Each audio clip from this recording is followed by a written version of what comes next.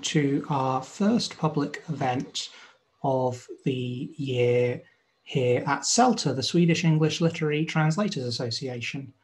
CELTA was founded in 1982, so we're coming up to our 40th anniversary very, very soon.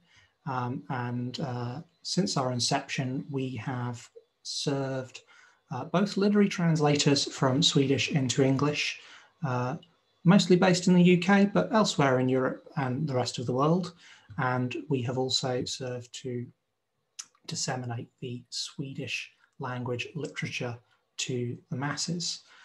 During coronavirus, we have been taking the opportunity of the glories of Zoom to welcome more of you to our public events and to find out more about the kinds of things that we translators do.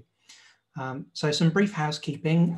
We are using Zoom's webinar feature today, and this means that we can't see you, we can't hear you, so relax, put your feet up, have a cup of tea, and take all of this in.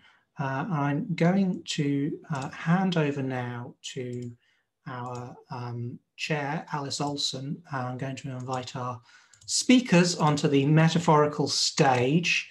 And I will give the floor to you, Alice. I should add one more thing. If you have any questions for the speakers for the Q&A session, you can actually use the Q&A widget at the bottom of your screens at any point to insert those questions, and they are upvotable as well. Okay, thanks very much. Over to you, Alice. Thank you. Hi, everyone. It's really lovely to be with you all here, even though it's a little funny that we can't see you, but I think it's been a long year of not being able to meet in person. So I'm really grateful that we can at least meet on here. And also thank you to Ian and Salta for inviting me to share this conversation with Kira and Saskia. This is a topic that's been on my mind for quite some time. I think a few years ago when this little art by Kate Briggs came out, I sort of started thinking about more kind of translation as a creative practice and as something that is being done and carried out by actual people with bodies and lives and people who also do other things. So this kind of prompted a lot of discussions with colleagues about translation as a creative practice, perhaps as a creative writing practice, and also the kind of other things that translators do, because I think quite a lot of us also have other work and other creative practices in our lives. So my name is Alice Olsson. I'm a SALTA member and a Swedish-English translator. I translate in both directions. And with me, I have Kira Josefsson and Saskia Vogel, who are also translators from Swedish. And I will just begin by reading out their bios. I woke up this morning with a terrible toothache, so forgive me for reading straight from here. I just feel like it's better than if I riff completely. So Kira Josefsson is a writer, translator, and editor between Swedish and English. She was awarded a Penheim Translation Fund grant for her work on Pune Rohi's Araben and a Helge Axon Jonsson Stiftelse grant for a fiction project in Swedish about desire, whiteness, and art. Her translations have been published in places like Granta, The Nation, and Tupelo Quarterly, and her words can also be read in Svenska Dagbladet, Göteborgs-Posten, Triple Canopy, and elsewhere. A long-form piece on the movement to abolish the prison industrial complex is forthcoming in Glanta, where she's a member of the editorial board, and she also serves as assistant translations editor for Anomaly. And with us today is also Saskia Vogel, who is an American author and Swedish translator. Permission, her debut novel about erotic awakening and the families we choose for ourselves, was published in 4 languages in 2019 and is forthcoming in German. She was awarded a working grant from Författarfonden in 2020, which she is putting towards a passion project in translation. which I also hope we will get to hear more about. This year, she received the Berlin Senat grant for non-German language literature for a book she is writing about pornography and the patriarchy. And she's a finalist for the Penn Translation Award for her translation of Jessica Schiefar's Girls Lost. So welcome to my panelists. And yeah, I think to kind of kick us off a little bit, I would love to hear from you sort of the story of how you came to where you are today, and as translators, but also thinking about your sort of different or various creative selves, if you think of them as different, because I know you both write and you both do other things as well. So could I ask Kira to start us off a little bit? I'm sure. Thank you so much for those introductions. Thank you, Alice. Thank you, Ian and Selta, and Saskia as well. I've been talking about this as kind of the dinner party that I've wanted to have for a year now. So it's really nice to be here. So I started translating in a more focused way maybe 4 years ago, but I've always been very interested in language. My mother tongue, whatever that means, is Swedish. I grew up in Sweden, but my mom is Finnish, and she grew up speaking Finland, Swedish, and Finnish, and I spoke Finnish as a child. There were other people with other languages in my extended family, so we always kind of would jump between different languages at dinners and get-togethers. As a child, I thought that Swedish was a really boring and small language. I was a kind of a restless and pretty demanding young person, I guess, but I do now find Swedish quite lovely, but that dislike was part of what led me to leave the country as soon as I could, and I ended up going to college in Montreal, which is kind of where my English comes from. But I started out as a writer and editor, primarily in Sweden and in Swedish. And my second magazine job was at a publication called Bonn Magazine, which is Sweden and London-based, with a Swedish and an English language edition. And that's also where I did my first real translation work. But I didn't think of it as a craft then, and certainly not an art. It was just kind of a way to move meaning from one language to another. It seemed pretty unglamorous to me, very pedestrian.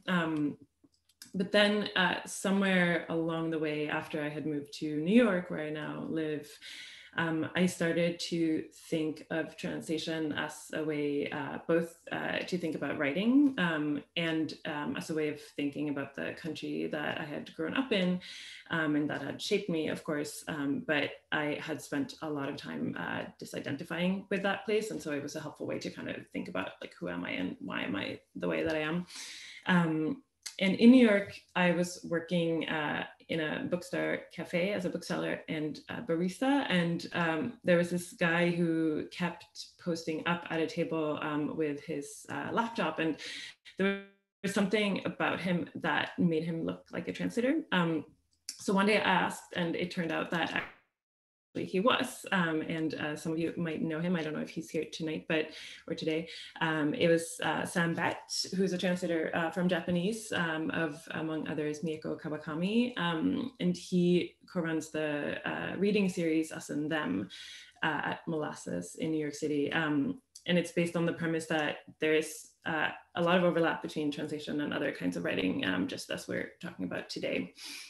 And so it was through Sam's generosity that I met a bunch of other translators, went to Breadloaf Translators Conference, took a workshop with Karen Emmerich, and this kind of multilingual environment felt like home very quickly to me.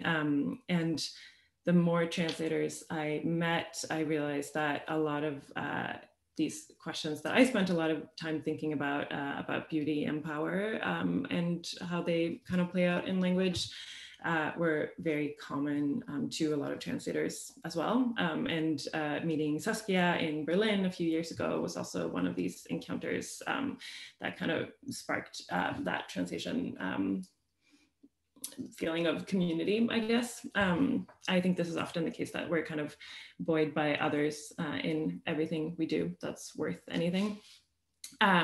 And so since then, translation has been the main part of my work. I started doing that more and more. I mostly translate from Swedish into English because I find it harder to do the other way around, since my life has been lived mostly in English for the past 10 years or more. But like, at least I also translate sometimes into Swedish. And I work with agencies and publishers, sometimes individuals. And I also tend to have a few projects kind of all the time that I've picked up just because I care a lot about them, but where there's no money involved. And then I write in both Swedish and in English, but the last few years, most of my writing has been in Swedish, partly because I've been interested in writing about the US for a Swedish audience, and partly because I really feel like I need to keep that kind of active speaking, producing Swedish part of my brain sharp. And I also edit and do textual consultation of various kinds for individuals and publishers, and sometimes a film production company. And I do this both in English and in Swedish. Curious to hear about Saskia.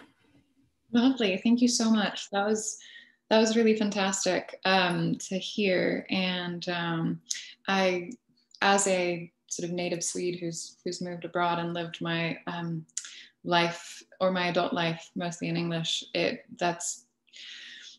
I can very much relate to what you were describing in terms of disidentifying and then re-identifying through translation with kind of my home culture. And I think we are probably not the only ones here also who can kind of relate to the sort of feeling at home in the translation community, which is also why, again, I'm so happy that we can do these things, because translators tend to be so isolated to begin with, but during the pandemic, obviously, all of us working from home has been really hard. So thank you so much, Kira. And Saskia, would you like to take us through your kind of journey and your creative practices? Oh, I think you're still unmuted, sorry. I am indeed, thank you. Yeah, and thank you, Ian and Alice and Kira. It's really nice to see everybody's faces. I haven't done a ton of Zoom things this pandemic, so it still feels like an absolute treat rather than something that happens all the time. I really related to what Kira said about kind of the switching between languages. That was always a thing in our household as well. My mother's mother tongue is German, but she has, I guess, by now lived in Sweden for most of her life. And so I didn't grow up speaking Swedish. I started speaking it in high school, and can relate to that sense of it being like a small language and not really connecting with the literature. But I mean, what did I know? I was like 14. You know, I think I read like 1 or 2 Swedish novels and then declared Swedish novels uninteresting. And I was so wrong. Yeah, and so that's when I learned Swedish, was in high school. And I suppose, how did I get here? In high school, it was like quite, in high school in Sweden, I went to 3 different high schools. And I suppose that was the moment where I realized that of all the disciplines that I was learning in each of the 3 high schools that I went to, 2 in Sweden and 1 in California, language was the thing that was most portable. Like, it was the thing that really felt like it belonged to me. And so I think it was probably then that like language really became the thing that I clung to bring a sense of, to keep a sense of home with me wherever I was. And there's like no place where I'm happier than when I'm working with language.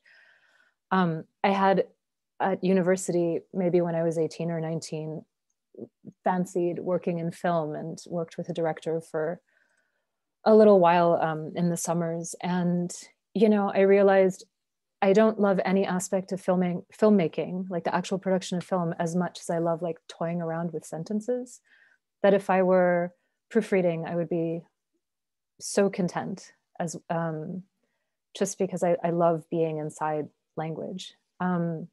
So I started sort of doing freelance writing for a fruit and vegetable industry newspaper when I was like 18, 19. Eventually I got what was called a Master of Professional Writing. So it's like an MFA equivalent at the University of Southern California, which kind of to the point of this, one of the points you raised, Alice, they kind of billed themselves as like an interdisciplinary writing course. Like you had to take classes in multiple genres, and they were always saying like, if you want to be a writer, you're gonna have to do other things. You're gonna have to do writing adjacent things. And all I wanted to be was a writer and to work with stories. So that kind of idea of having lots of oh my God, what is the expression? Quivers in my bow? No, okay. Strings to your bow? Strings to my bow, thank you. Yeah, was kind of ingrained really, really early on in my writing career. For a while, I was back home in Los Angeles after graduating from USC, and I worked as an editor at another trade publication, but this time in the porn industry. And I think that's what made me feel very sort of added a political component to my work, because it was, I entered that job not really having much an idea of the industry. I just really, really needed a job, and I really wanted to work in magazines, and it was a good package, training and, you know, a proper salary and things. So I really saw it as like my first step into a life in some form of editorial work, because I don't know if I was thinking about literature at the time. I was just thinking about like writing articles and the excitement of having a voice in the world, or finding cool things and writing about them. But it really informed, I guess, my politics and my feminism. Though eventually I realized that literature is my darling, and I didn't think that I was going to be quite satisfied working with the literature of the trade magazine world. So I went back to London, where I'd done my undergraduate work, because I was like, where does publishing live? And I didn't want to go to New York, because for some reason that felt too close to home. And I was lucky enough to get a job as a publicist at Granta, where I had the incredible experience of being able to use any language that I spoke even a tiny bit of in my work, and really could use this sort of draw benefit from the fact that I have been a person who's lived between countries for so long. And that was also when translation as a career appeared to me. I had like the good fortune of you know, just getting to know the names of different translators and seeing how much respect they were given at the magazine, and what an interesting job it was. And early career translators would come into the office. Daniel Hahn, you know, very established translators would come into the office. And I thought, gosh, maybe this is something I could do.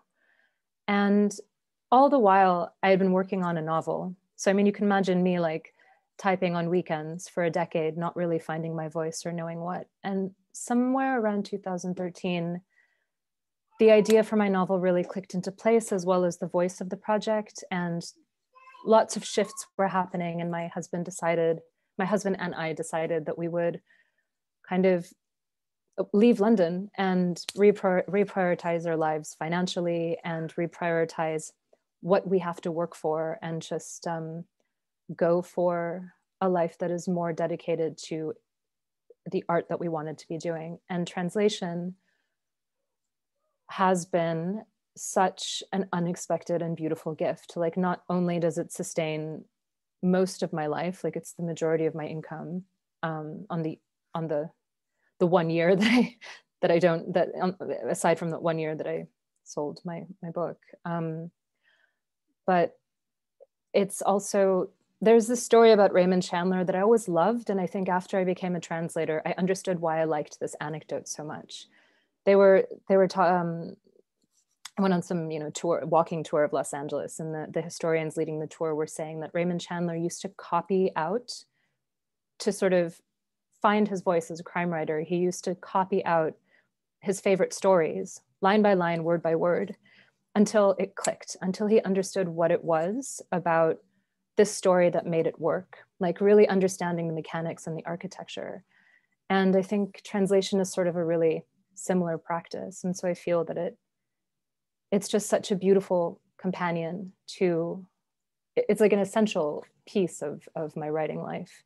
I've learned so much. Like, I feel like it's possibly the perfect complement to anyone who likes writing and has a couple languages at their disposal, I suppose.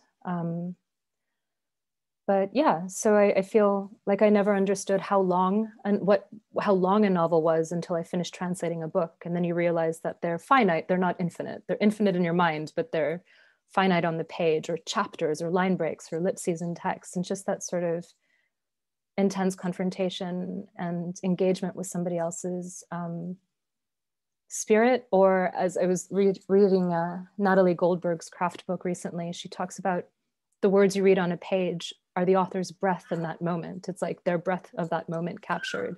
And to be so close to somebody's work is a huge gift when it comes to my own. I guess I should say I've been working for a translator for about 7 years, but I think that's it for me. Yeah. Thank you, Saskia. Well, thank you, both of you. I've taken so many notes. This is really, really great. I have a feeling that this conversation is going to spill over, and I'm going to have to call you guys afterwards to talk about all the things we won't have time for. But yeah, I sort of loved and could really relate to what you were saying about being at your happiest when you're just kind of toying around with sentences, because I think that's something I discovered too. Like, I fell into translation sort of sideways, wasn't entirely planned. It was just a job that I could do that came up, and I thought, well, I sort of need a job. And then it ended up being this sort of safe haven, or just place I could go. And it was just me and the words. And also, as some of you probably know, because I've been very excited and talking about it a lot, I've also recently made a big sort of life change. So moving back to Sweden, where I'm originally from, which has also partly been like Saskia, you and your husband, kind of rethinking and reprioritizing life to really make space for the art and the craft that is important to me. And I think that is, what I want us to be talking about today, really, like how we kind of live these practices and these crafts. And so my kind of first question really is, I think I can kind of guess a little bit what your answers might be, but whether you perceive your creative selves as different. Like, do you think of yourselves as kind of Kira the writer, Kira the translator, Kira the editor, or and obviously same for you, Saskia, or are those kind of more intertwined? Is it sort of, do you feel like you have multiple creative selves, or do you feel like it's sort of one whole? And I was wondering if you could kind of ruminate a little bit on that. So Kira, could I ask you to go first? Yeah, I think this links to a lot of what Saskia was saying as well, and the Raymond Chandler idea of copying down a novel. I came to translation as of writing and as a way of understanding writing better, just like Saskia was expressing as well. The first book that I started working on was Pune Rohi's Arab and the Arab, and I picked it up in a bookstore on Jätgatan in Stockholm and was drawn to it first because it felt like a story that a lot of people outside of Sweden didn't know about Sweden. And I was like, oh, this would be an interesting perspective to bring, because I think a lot about the kind of maybe more superficial idea of Sweden as this like social democratic egalitarian paradise that a lot of people have, whereas reality is more complex than that. but then I had no idea how to bring a book into English or how to get one published or whatever. So I really started working on it as because I loved the language and because I loved the story and because I loved how she had crafted it. And I wanted to understand how she had done that. And so I thought that spending more time with it was the way to do that. There's this quote by Gayatri Spivak that translation is the most intimate form of reading that's been quoted over and over and over. But there is certainly a truth to that, I think, or there can be. So yeah, I think they definitely inform each other for me. Editing is a way of having kind of a more like bird's eye view of text work and how things hang together in an even like higher up level. And all of these perspectives are kind of interlinked whenever I work. I think translation is different in that it doesn't have the kind of horror of the empty page that sometimes strikes every writer. And I think like both of you, Alice and Saskia, I find it to be an anchor. I feel really lost and adrift if I spend too much time not translating. It feels like a home to come back to, where I can think about language, walk alongside another writer, and then I both bring that into my own writing, and then I bring my own writing into the translation, and editing is the top kind of view of that. Yeah, Saskia, please go ahead. Kara, I'm really interested in the project that you got the grant for in Sweden. Just wanted to jump in and ask a question because I think it might be the project that you had told me about before that takes this like very, takes a really sort of like close look at translation practice as like an embodied practice. Is that, sorry, I don't want to pull something out of you that you don't want to. It's a different project. This is like the project that's mentioned in my bio is a novel that doesn't have to do with translation specifically, but it is informed certainly by all the things that I think about through translation. But I think what you mentioned, a number of friends and I made put together a panel at ALTA, the American Literary Translators Association, a few years ago that we called Mother's Tongue, Lover's Tongue. That was inspired partly by Madhu Kasa's Kitchen Table Translation Anthology, where we were thinking about what it means to have language like in our bodies and moving through our bodies. What does it mean to have a lived experience in a language? There's this kind of history of translation into English, especially that is like primarily white translators learning a language, going elsewhere, bringing whatever they think is important or interesting or exotic into English, whereas language for most of the world is not lived that way. We live and love in our languages. It's like a very embodied experience. We kind of spent a lot of time talking about these questions, and then that became a panel that is a brewing book project perhaps, but one that hasn't come to fruition, partly because we live far away from each other.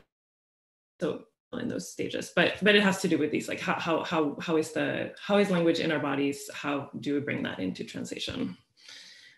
Which I think has a lot to do. It like has a lot of touching points with your writing. I know you and Alice are two people whose translation work and approach to translation I really appreciate, and that kind of, I know it's like a little cheesy, but I feel like both of you make me really energize me. You know, on those days when you're like in the middle of there's always a boring part to a translation.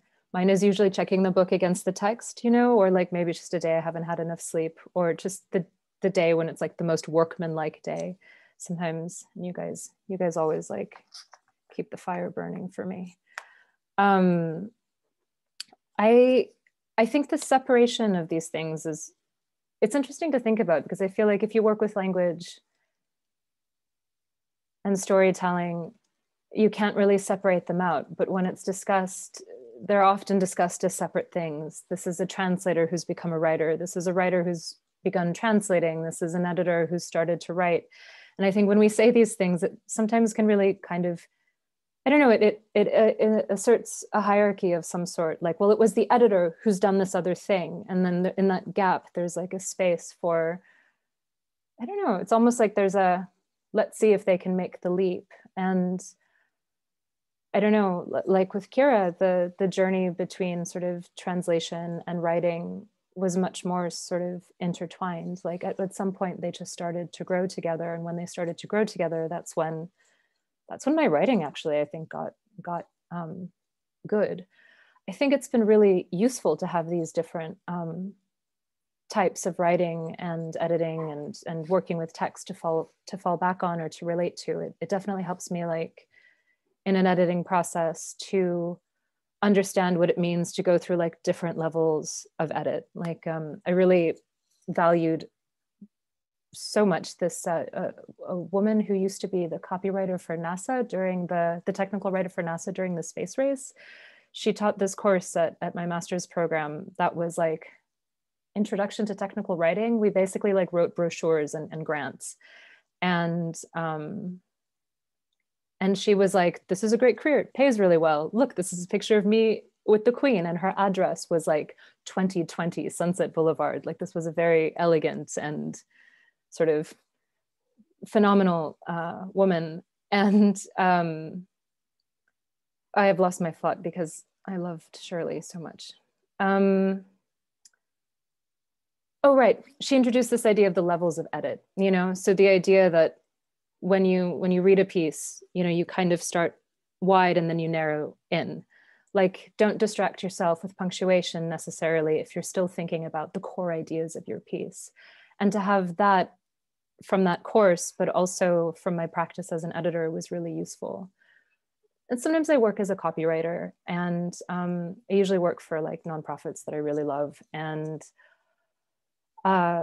then it's really nice to work with a completely different kind of language, you know, to practice communicating in a more direct and maybe direct and emotive way, rather than something that's about, oh, I don't know, something that's not literary. And recently, for the past 3 years, I have a friend who's a writing partner in Los Angeles, and we finally got our screenplay to a place where it is apparently being sent out and might actually get, and with the hopes of it getting sold. And through that process, she's a filmmaker, learning this like very structured way of approaching a story for this other format. Also, the type of writing that when you get it in fiction, you call it filmic because it's very, you know, spare. I feel like a lot of Swedish novels have, at least when I first started translating, had that sort of like filmic vibe where the narrative voice was sort of like a camera and it was all very spare. And but what has been really interesting is as I draft my next novel, I am taking the sort of break the story down into plot points and treatment approach, which I definitely didn't do before. And I'm really excited about plot, which I don't think I really used to care about before. Like, I'm like, oh, I'll figure it out because I know where this is going. But yeah, I've been like, you know, writing takes so many different forms, and writing for me has been note-taking and sitting around and thinking about stuff for the past 8 months, you know. Anyway, I'll stop that. This is really wonderful, and I think, you know, you're sort of going exactly where I was hoping that this conversation was going. I'm looking at my next question that I had put down, which is, what are the ways in which your creative practices feed each other? How is your work as a translator shaped and influenced by your other creative work? And I feel like, you know, obviously you have already covered this in really interesting ways, I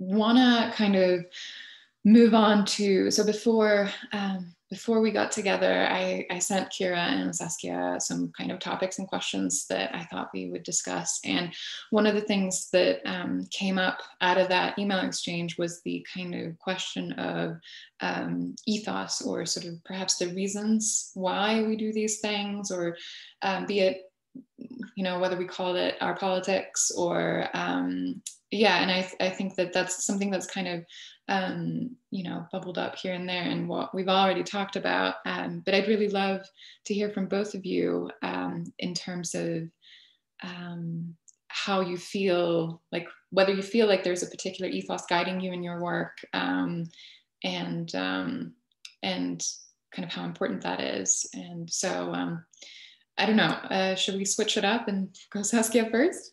Yeah. I think it's funny with translation because I feel lucky when I get work, and so I often think that I don't have a choice. And I think, but I think maybe it's the genius of agents when they're like, I think this translator would match well with this text, or I know this translator has this body of interest, whatever happened. I'm really happy that I seem to have built up in the early years a reputation for being able to handle texts that have, like are strong feminist voices or strong, or stories that don't, that you don't necessarily commonly hear from Sweden overseas. And I've really liked that. And I think to the extent that I've been able to, because I think I just still feel lucky that I get work and that work comes to me. I do what I can to shape that. And I suppose in that sense, like what I write about and what I translate, they also, they fit together really nicely. Yeah, and so, wait, what, I've lost the thread. I'm so sorry. I was just asking you about the kind of ethos guiding your work. And I think also, maybe I should add that for the both of you, as I understand it, you both have sort of projects where you've applied for, that you've sort of instigated and applied for grant money to do, which is also, I suppose, because you were talking about the sort of receiving work and feeling like you have to take that on, whatever comes your way. But obviously that's another way to kind of, I guess, direct the work a little bit in a particular direction. Well, when I felt like I had some time and space, which was time and space I had because my novel had sold, and so I had a little bit more like economic wiggle room and stuff. It was in that time that also I put together I had pitched to Words Without Borders this feature about Swedish language stories that aren't commonly heard overseas. I no longer remember what the title is specifically, but Alice, you and I co-translated a piece, and Kira brought me an extraordinary piece by Johannes Sanju that had been published in Glenta. And that felt really important because I think I don't really know when I started thinking this. I'm guessing it's probably been a very long time, but I think I've always understood if you're going to do something, you should be trying to do something to, I don't know, so to be the change you want to see, but just to bring something into the world that's meaningful. And I think a lot of my choices in my life have led to me choosing, say, the thing that I think is meaningful and will bring, I don't know, greater compassion or awareness into the world rather than like, I don't have a lot of commercial clients, because I do fill my time with things that I feel are like, oh, this is super urgent, which has its own implications, but I'm really proud of what it is that I've been building, yeah. Yeah, and just before I invite Kira to come in on that, I should, number one, say that Ian has very helpfully posted the link to the Words Without Borders issue in the chat, and also just remind people to please send or type in your questions in the little Q&A box, because we'll return to that later, so just a reminder. But yes, Kira, what do you have to say?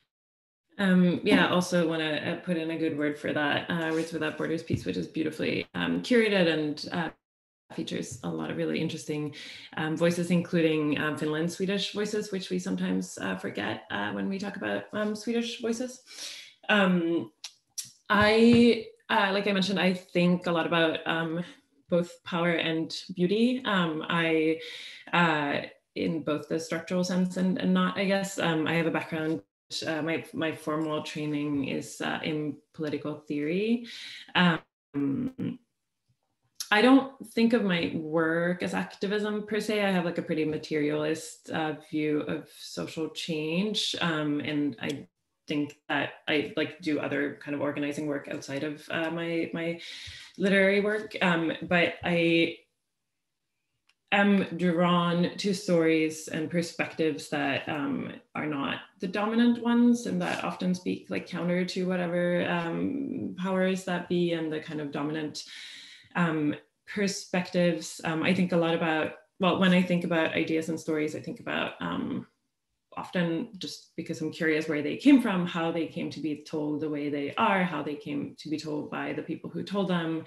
And I find it most exciting usually to hear stories and voices that I hadn't heard before and from perspectives that I hadn't heard. And like I mentioned, I'm also interested in kind of complicating this idea of a social democratic egalitarian paradise. I think a lot about social change partly because I'm involved in organizing here in the United States, and I think like we need stories to understand what things look like elsewhere. And I think if we're like, oh, that's what we want, maybe we need to like think about that in a more granular, deeper way. And of course, stories are really interesting and important to kind of get a better sense of that in a fleshier sense. What does it mean to have a lived experience in various places and in various bodies? My writing also tends to grapple with these kinds of questions. I've been especially interested in kind of writing about the US American left for a Swedish audience, because I feel like often the kind of reporting from here is like, it's the Democratic Party and that's the left. And there's actually a lot of really interesting organizing going on. So, but I feel like the world is so big and multifaceted and so rich that it's like an insult to all of our intelligences to like just regurgitate the same stories in the same old ways. I think that translation doesn't, like, there's sometimes this sense that translation automatically broadens the horizons or like makes things better just because it exists. And I don't think that's true, partly because of this colonial history around translation. There's been this debate around Amanda Gorman's translators on the internet and in various publications, and around whiteness and race in translation. And I think a lot of what's been said in that debate shows quite clearly that we need to interrogate as translators our own positions as they relate to power and aesthetics, because I think they are linked. I think all of these questions, like having this kind of perspective just automatically will lead to a more rich literary life and interior life probably as well.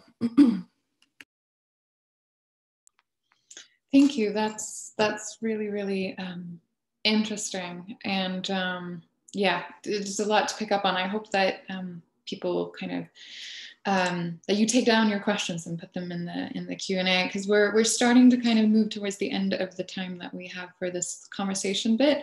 And to just kind of like go the complete opposite direction with this last question, I sort of want to ask you, just in brief, if the two of you could reflect a little bit on sort of whether you think of all of these different layers to your, or these different creative practices, so writing, translating, but also perhaps, organizing, all those things, whether you think of all of them as work, or perhaps none of them as work,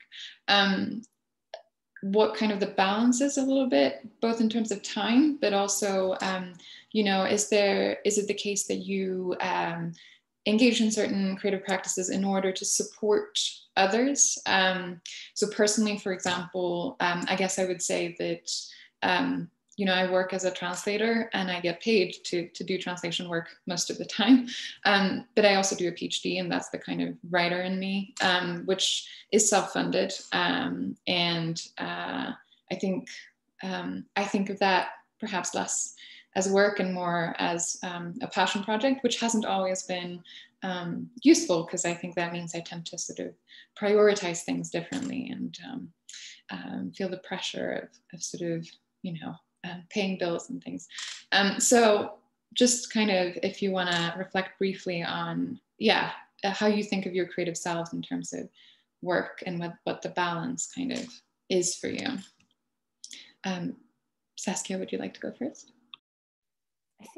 I think maybe the idea of sustainability is an important one, because like I feel like I've spent and am spending my time trying to make sure that this life that I've embarked on and career that I've embarked on is sustainable. And because it's sort of all well and good that, you know, I worked very little and earned very little in the time that I was, you know, writing my novel, which was the thing that the translation is supporting. But of course, you know, luckily the novel sold and it came out, and hopefully there'll be a next one. And then, you know, it takes on a different meaning. You know, how many books am I going to produce? How many of them will I write and will never sell? Like these kinds of things. And so, yeah, I think writing for me is a practice that I know that I have. It's something that is always with me. And I think I can relate to it in the sense that it doesn't necessarily have to be, I think I would write no matter what.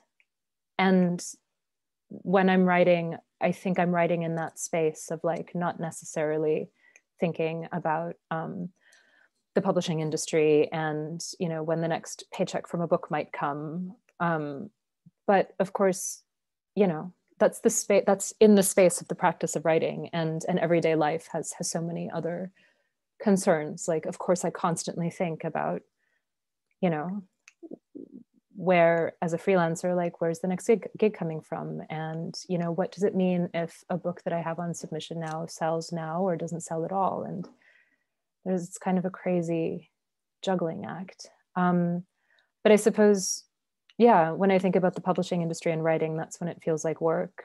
But when I'm writing, I try to let it feel like writing, like the thing that I do. And I was fantasizing, like, I received this grant, and I haven't spent much of my time focused on the grant stuff, because you only find out you get the grant at the end of the year, and I had already booked in some contracts, and so I've been translating like a crazy person for the last since January. And I don't know that I'd want to take a break from translation, but I think that's a really privileged place to be in, to like be in a career where I have my own time, because I think what I want to support is time to think and time to process ideas. Yeah, I don't know. So yes, I suppose it is all work, but it's rooted in a different way. Thank you. And Kira, would you like to comment as well? Yeah, I constantly, I think the first time, Saskia, that you described to me moving to Berlin, and to be able to actually like support this kind of life, I was like, wow, that's something you can, it's a really beautiful way of organizing one's life and one's time, I think. I live in New York City, where the rent is too damn high. So I work, in addition to my translation and my writing work, which are both paid most of the time, though not all the time. I also have worked as a fact checker, and I have a gig doing due diligence interviews for a finance company. I've also had part-time jobs at like cultural organization as an editor at a translation agency. I've worked at a bookstore as a bookseller, barista. All of these things to kind of make sure that I actually have an income, especially as an emerging translator. I think without having those kinds of like guaranteed income, I wouldn't have been able to do what I do, probably, because I would have been too anxious about paying that high rent. I think there is this idea perhaps that you can't I often hear it repeated that you can't sustain yourself on translation work only, but I do know a number of people who do, and I think it is possible. You have to be a little bit lucky, you have to be strategic. It of course depends on like what kinds of expenses you have, where you live and so forth, if you have dependents. But yeah, for me it's been this big puzzle of various things, and I think I tend to think of it all as work, including my like own writing work, because I always have this little like Luther figure behind my shoulder telling me that I need to do the things that I like need to do, which is usually what other people need me to do. So if I don't think of my own writing, my own like passion projects as work, I tend to push it off and I don't do it, and that makes me an unhappy, sad person. Thank you. Yeah, that's really, really interesting to hear you guys reflect on this, because this is something I'm thinking about a lot, and just kind of that sort of notion of how you organize your life. I like Kira, I would like to say that you know, I also think it very much is possible. I want to say to those people who think it's not, very much is possible to sort of sustain yourself, or to have translation as your main source of income. I mean, it's personally for me, it's been mostly luck probably, but you know, it also I think has to do with what you choose to prioritize in your life. And for me so far, I've tried to structure life so that I can do these things. I'm now also trying to import an American husband to Sweden, which is proving quite expensive, because the migration agency needs you to show that you can, if you're self-employed, that you can support yourself and your loved one for up to 2 years with your cash savings. So, you know, life throws all kinds of interesting surprises your way, but I've always found translation to kind of be a blessing and something that's carried me through all these things that I want to do. So it's been really, really lovely to talk to both of you. And I'm hoping now that we can have Ian come in and help us a little bit with the Q&A part. Yes, absolutely. There's quite a few questions. If you do have a question for Kira and Saskia, or indeed Alice, then, you know, hop on down to the Q&A widget at the bottom and type it in. You can also upvote questions that you think are good. There's quite a good one here from Brad Harmon, and Brad says that you all describe coming to translation by chance or incidentally in some way. And we've already talked about material needs and sustainability. And Brad wonders what your take is on the notion that it's necessary to do a lot of unpaid translation for practice so that you can find work as an emerging translator, and how that resonates with your experiences. I guess, of course, this links back to what you were saying, Saskia, about Chandler copying books. I mean, do we need to be copying books? I mean, Chandler had, I think, a very well-paying job as an executive at an oil and gas company. So I think he could do what he wanted in his free time. Hi, Brad. It's nice to see you here, or hear you here. I'm suddenly reminded of an anecdote, because this is also something that is constantly said of the film industry. And I remember this summer that I was working on film, this one woman, I think she was like the second assistant director or something, I asked her about unpaid stuff, and she was like appalled that I had taken this unpaid internship. And she was like, you do not have to do that. Which I think is a maybe. I think maybe you have to do that, because I think unfortunately everything is, I think there's so much in life that is a lot of luck. It's sort of, and luck being, what is it? Preparation meeting opportunity is the way that I like to think about it. And you have to be lucky to be in the line of an opportunity and be able to recognize it and take it on. But I think, yeah, I don't actually know. I mean, I haven't done a ton of unpaid translation work, and because I think I'm a slow thinker and I'm a slow writer, I don't have a lot of opportunity to take on like unpaid stuff, because my unpaid stuff is my writing, and I've had to keep that boundary quite firm for myself. But I 100% think I got really lucky. I also had been working in-house at a publishing house, and was, as I had done I think the BCLT summer school was something I had done. One of the editors in the publishing house was generous enough to ask if I wanted to audition for a nonfiction book as a translator. And that's how I got my start. And then it was a lot of like dogged sort of networking and letting people know I existed, and having the completely counter to my normal character, like just like going out there and asserting that I'm here and I'm definitely worth trusting and taking a chance on. So yeah, for me, it wasn't really an option to do this with a lot of unpaid work. I would have had to find a different job because I wanted to be supporting my writing when I first started out. Yeah. Yeah, I have done a lot of unpaid work. The way that I really got started was because I was really lucky to receive the Penheim for my translation of an excerpt of the Arab, and that kind of like brought me connections and kind of made me feel more confident as well. And I continue to do unpaid work when I really care about a project.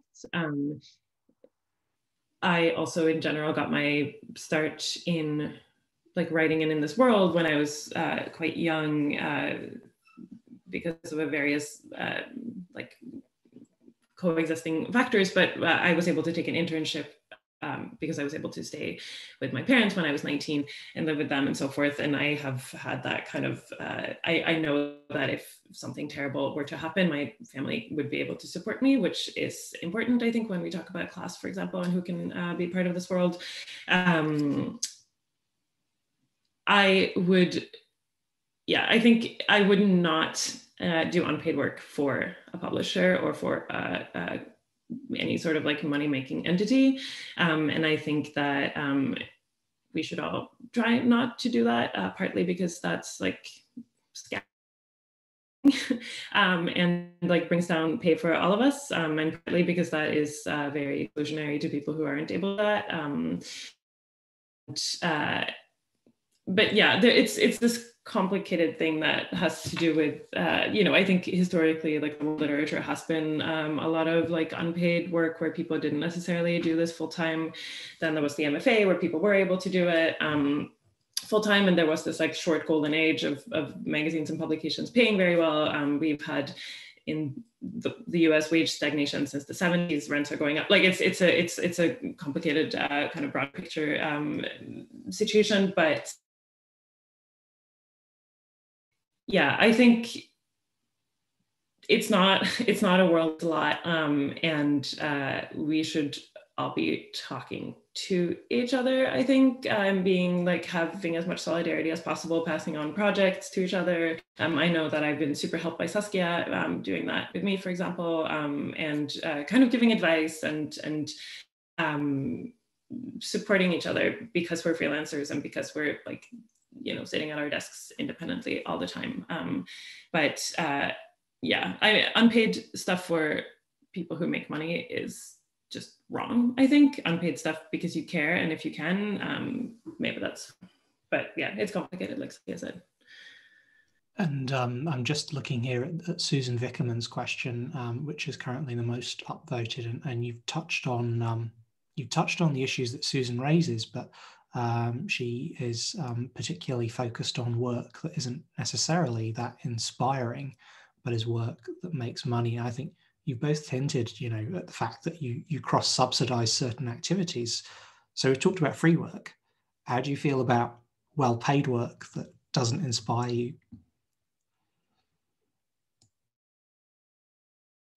The floor is yours. Can I just add one tiny thing to Brad's question?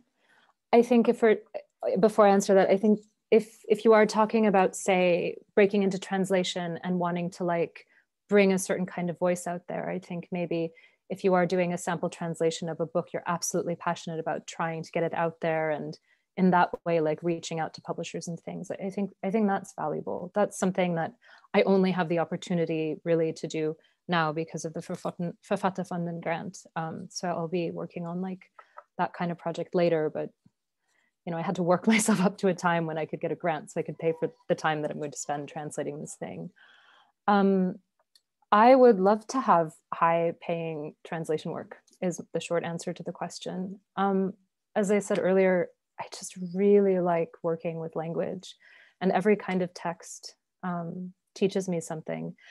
And I also like having money in my bank account. I mean, I would really love to have some extra commercial work. I haven't been particularly good about going out and seeking it. And I think because I've been so protective of my writing time, certainly in the between like 2013 and 2019, when my book came out, you know, I had to be extremely protective of like what I could and could not do. And so I kind of took the work that was coming to me and doubled down in the area that where I saw myself getting more and more work. But yeah, please give me higher paying translation work. Yeah, same. I think, yeah, I feel very lucky that I don't do a lot of work that I don't enjoy. Like Saskia, I just love working with text. I don't particularly find fact-checking fun, and I would love to get to a point where I don't have to do that. I find it very stressful. But in terms of the translation and the actual like word and text work, editing, all of that, I do feel lucky every day that I sit down at my desk. I love working with words. Just to quickly come in and add to those questions as well. I think, you know, most of what I had to say has been covered. In terms of the free work aspect, you know, for historical reasons, there's a certain perhaps assumption or expectation that translators will do free work, even sort of when we're established. I think I was about a year ago invited to do a sample for a large publisher. They bought the rights to a book that is coming out soon. It was a nonfiction title. I know that we were sort of 3 or 4 or maybe a handful of translators who were invited to do a sample, and just 1,000 words, so that they would kind of choose who they thought was the right pairing. And I was quite shocked to learn that they were not willing to pay us for this sample, especially seeing as the book was all about feminism and kind of the economy and how sort of, yeah, anyway. So I think there's an element to sort of just, I mean, I didn't get that sample partly, well, they probably just thought someone else was a better fit, but I also kind of got quite upset and wrote a rather long note about this in my email when I submitted my sample. So I think there's a sort of speaking out about it and sort of explaining why this is problematic. Because obviously I could afford setting aside the time to do that sample, but there would be other translators who don't have the time and the money to do that for free. So kind of fighting that sort of assumption or expectation, I think, that we all do this. I mean, because I do translate out of love for language and literature and the craft, but I also do it because I need to pay the bills, and so do other people. And then I also really like what Kira said about being strategic in relation to sort of the question about taking sort of better paid work that is perhaps not quite as inspiring. Personally, I came to a point where I realized that I had been translating for a few years and I wasn't really getting faster necessarily, which meant that I also realized that, okay, yes, I could be getting more work sort of per month, but there wouldn't necessarily be like what we call lönekarriär in Swedish, or like I wouldn't be able to sort of increase my income or my salary across my career. And it just didn't quite make sense to me that I would be earning the same starting out as a 24-year-old who didn't really know what I was doing. And then, you know, hopefully I'll be doing this my whole life. And so I just started trying to kind of, in increments, when it felt reasonable, increase my fee mostly with returning clients. But and that's not easy, and I don't know, I still sort of have to kind of fight the urge to just quote a lower price because I'm scared that people are going to say no or go elsewhere. But I think, you have to sort of think about, you know, look at translation and your work and your professional self from different kinds of angles, or at least I found that helpful. So in the UK, for example, we have the observed TA rate, which can sometimes be a ceiling, can be hard to move beyond that with some publishers, but I find it easier to negotiate higher rates with agents in Sweden for, you know, various reasons that have to do with the landscape and the business, but just kind of, I think it's worth thinking about anyway. Thanks. Alice, can I jump in? I have to tell you a story that is suitable for the group. Alice is the reason why I was inspired to ask for a little bit more from Swedish clients. And because I've found that UK publishers are basically immovable in this translators suggested rate or observed minimum, which is frustrating because that usually it's kind of a toss-up whether or not you can get royalties or not. But it always surprises me how firm their no is. But I had a huge moment of anxiety when the long-standing client who I have a really good relationship didn't respond to my email in a timely manner after I'd asked for the rate. And I was like, oh my God, faux pas, like this is the end. And then they wrote back and basically said, yeah, sure, you can charge us whatever you want. So yeah, oh God, the nerves it takes to ask for a raise, but I'm very happy I did. And I'm very grateful to you, Alice, for being my inspiration there. Thank you. That's really wonderful to hear. Because we hadn't followed up on that after we had that conversation. So I'm really glad that worked out. And also, I sort of realized that it's a good idea, just throwing this out there, it's sometimes a good idea to not necessarily tell, or I find anyway, to tell your clients your sort of per word rate, because that way they will always be able to calculate the fee and kind of see when you're raising it. And instead I've started trying to just kind of quote, like, this is what the full sample you're asking for is going to be. And they just have to make an assessment every time, whether that's a reasonable fee for them to pay. I don't know, I've found that helpful. So I try to avoid telling clients what I base my fee on, the sort of equation. Because, you know, really it comes down to here's a quote. Is it good for you? Okay, yes. And I don't think that's dishonest or anything. I think that's just keeping some of my secrets to myself. We've got just first a comment from Pia Lundberg at the Swedish Embassy in London. Hi, Pia. And she says, Saskia, Kira and Alice, you're all so humble saying that you got into translating more or less because you've been lucky. You can tell that you're all brilliant just by listening to you for a few minutes. Please be proud of that. Without translators like you, Swedish literature would never get international readers. And naturally, of course, we all think you're right, Pia, and hopefully the audience do too. I wanted to combine here, with an eye on the time, I'm going to liberally combine three questions here, and you may speak on any themes within them that you like. So Babs Spicer has quite a short and sweet one. She asks, how important is it for you to be in contact with the author when you're translating? And I think especially as you have other creative selves, do you get in touch more? Do you get in touch less? Does it change that? Fiona Graham asked a specific question of you, Kira, but I think it plays in here, how much you were in touch with Pune Rohi when you were working on Araben.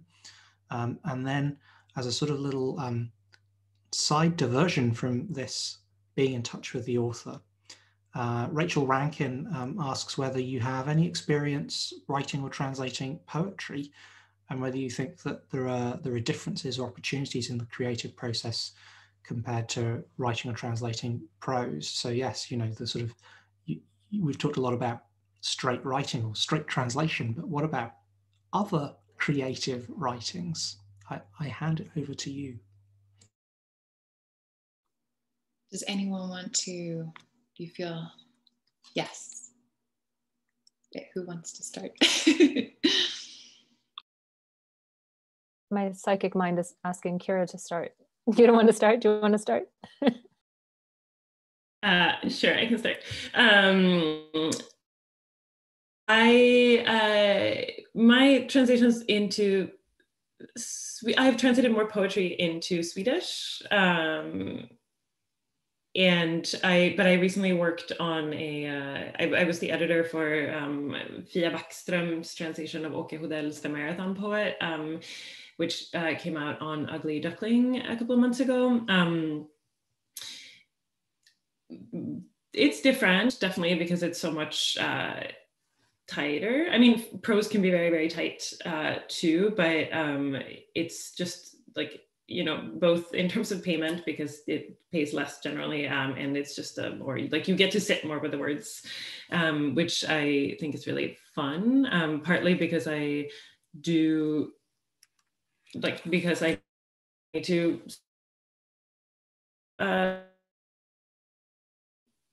do more prose, but it's nice to do both, I think, because it's really nice to get to sit and like really, really puzzle over every single word. In terms of being in touch with the author, I think we would have wished that we could be in touch with Åke Hodell when we were working on his work. He's this like anarchic, avant-garde Swedish poet from the 20th century, and a lot of like puzzling mysteries in his work that we would have loved to ask him for. He is not with us, so that was not possible. But in my own work, whenever I can, I definitely like to be in touch with the writer, both because I think it's fun, and I think, you know, we're so alone at our desks, as we've alluded to a lot, so it's nice to talk to people. It can be tricky sometimes because Swedes are good at English, but don't always have like the fingertip, like it's like sometimes people don't really get what you're trying to do, and have questions or comments that don't necessarily apply, and that can be difficult. I've had challenges with that a couple of times, but in general, I was in touch, and I am in touch with Pune.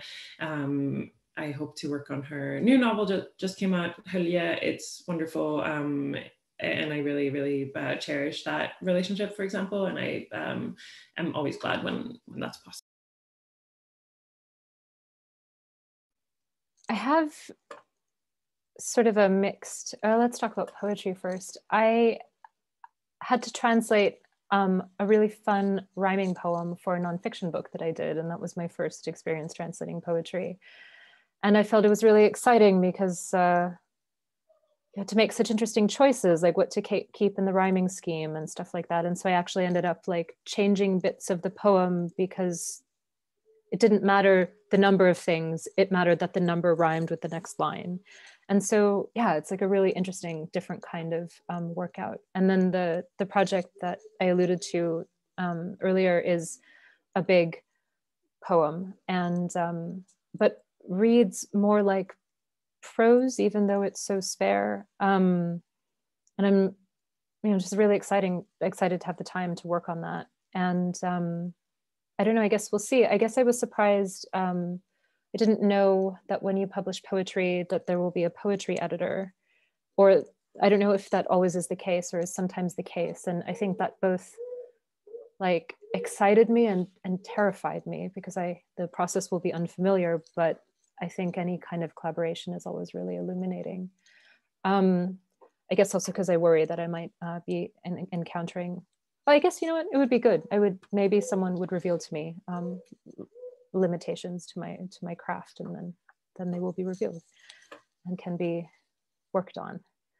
I've had a really weird experience recently in my head about thinking about being in touch with authors. My general feeling is I love just meeting somebody for 2 minutes, or like watching a video of them and getting their vibe. This works better in person, and I know it sounds maybe a little wishy-washy, but I just love getting a sense of the person before I sit down to translate their book. The person who, the sort of minutes that I was able to spend with her, Carolina Ramqvist, I think really just like solidified how I was working on The White City.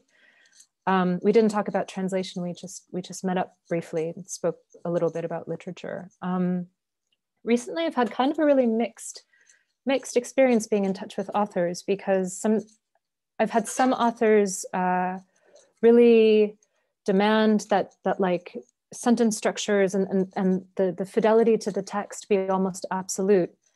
and other authors that are like, translate more freely, like go ahead, take liberties, take my short sentences, which are very common in Sweden and less common and less easy on the ear, I suppose, in English, and, you know, go ahead, mash them together, like play.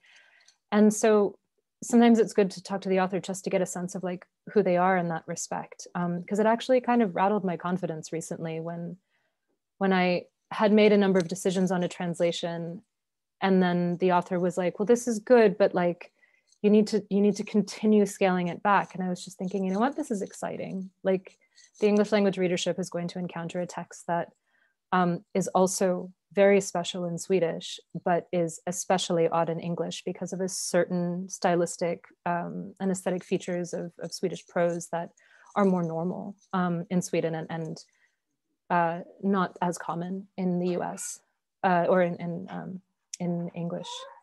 So yeah, I wish I've been trying to get a sense of how good is it to be in touch with the author? How early should one get in touch with an author? And can you know this about a text in advance? And I suppose you can only know after the writer looks at it. This is not necessarily a straight answer, but perhaps it's good to have to have a less straightforward answer. Short answer, yes, good, to get in touch with the author. Reality of it can be a little bit more complicated, as Kira was saying. Sometimes you're trying to do something and it means something in English. Yeah, I don't know. And you want to like translate for style or music, and you know this is what this music would sound like in English, but the music is the sense of music isn't translating back to the author or something like that. And then you wonder, where am I in this translation? Am I doing the best translation?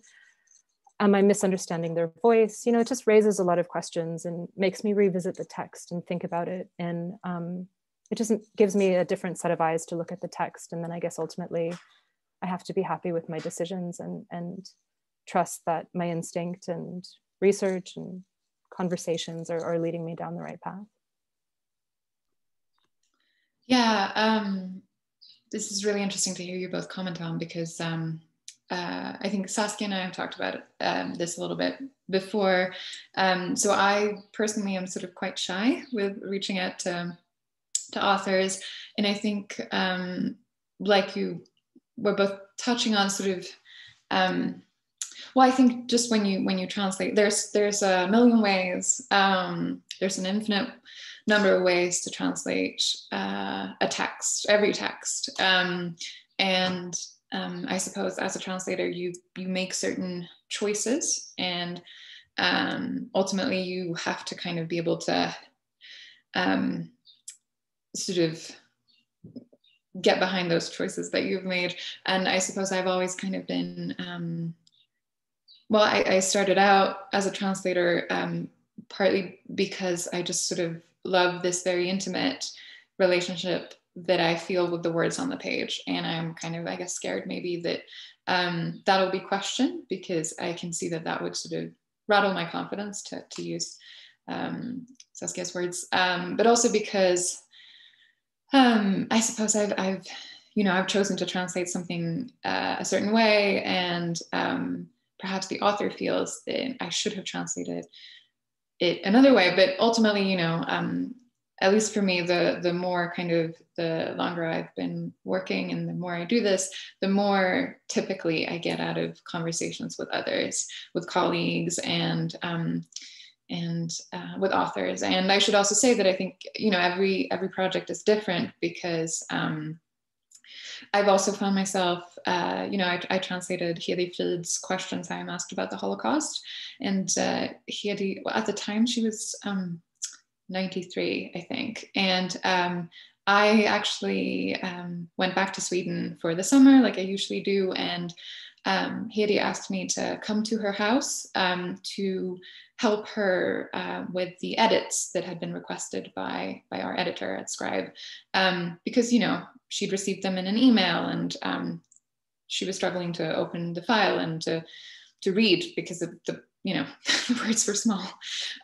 So there's all kinds of different ways of I suppose having conversations and engaging with the author, and sometimes it means coming to someone's home and having coffee and helping them open a document. And it's not necessarily a question about like how to interpret this particular word or flavor in the text.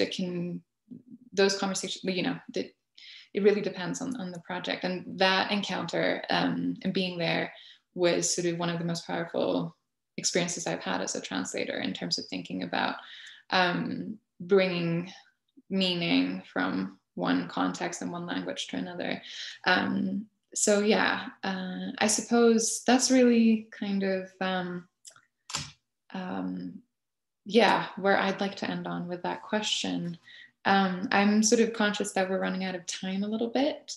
Because we've almost been here for 90 minutes, which I think is what we have. But yeah, so I just want to thank everyone for coming and for listening and tuning in and being there in the audience, even though we can't see you. And thank you so much for all your questions. And thank you to Kira and Saskia for joining us. And, in such different time zones. We've, here it's 11:30 and we've got Kira in New York, which is I think 2 hours ahead. And then Ian somewhere in Edinburgh, so that's 6, and Saskia 7 hours ahead in Berlin. So it's really wonderful to kind of just all be able to come together like this in one space. So thank you so much, guys. And I think I'm going to hand it over to you, Ian. Brilliant. Thank you very much, Alice. And yeah, I would just like to echo your thanks to Saskia and Kira, as well as yourself. It's been a really wonderful conversation, and there's been so much food for thought. And I would like to apologise to those of you in the audience if we haven't got to your questions. There have been so many good ones. I see Anna Vaughan has asked about how we deal with historical authors, and I remember fondly Peter Graves saying at an event 10 years ago that he liked his authors dead. So there we have it. With that, there's not a lot left to say. I'd like to thank you all for coming out and seeing us in your respective time zones. I'm just going to drop into the chat links to both Selves' website if you want to find out more about what we do, or if you're thinking about joining, then we accept applications. This is not MI5. You actually have to tell us you'd like to join. And Swedish Book Review, which has relaunched just before the turn of the year. It looks beautiful. It really does. If you've not had a look, I recommend that you go and check it out. I would be doing our wonderful editor a disservice if I didn't mention that the latest issue has just dropped as well. So stop by, take a look. It's great. Beyond that, I don't have anything else exciting to add. It's tea time here. My tummy is rumbling. So I'm very, very grateful to you all for joining us. I'm very grateful to our speakers, and hopefully we will see you all again soon, somewhere or other, whether it's in cyberspace or somewhere in real life. Thank you very much, everybody, and see you all very soon. Cheerio.